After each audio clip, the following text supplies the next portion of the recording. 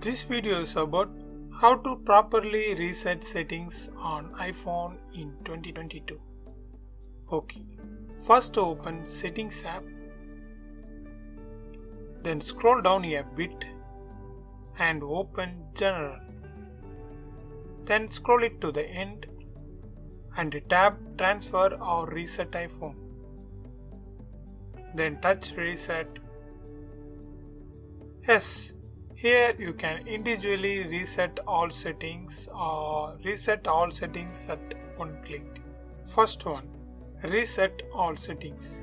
If you click this, it will reset all the settings to default mode like network settings, keyboard dictionary, home screen layout, location and privacy. In simple, it's just a single switch to reset all your settings to default mode.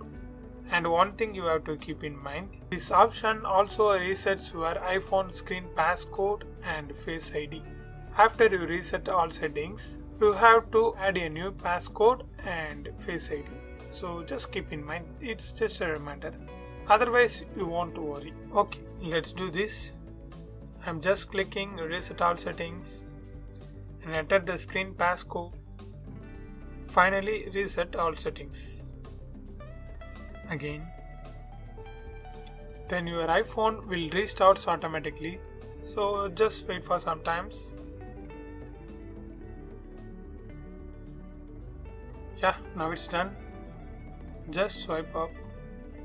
I already told that, right? Your screen passcode will be removed and also your Face ID. That's it.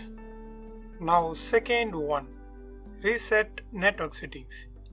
If you tap this, it will reset all your saved Wi-Fi and Bluetooth connections. And if you're facing network related issue means, definitely try this one.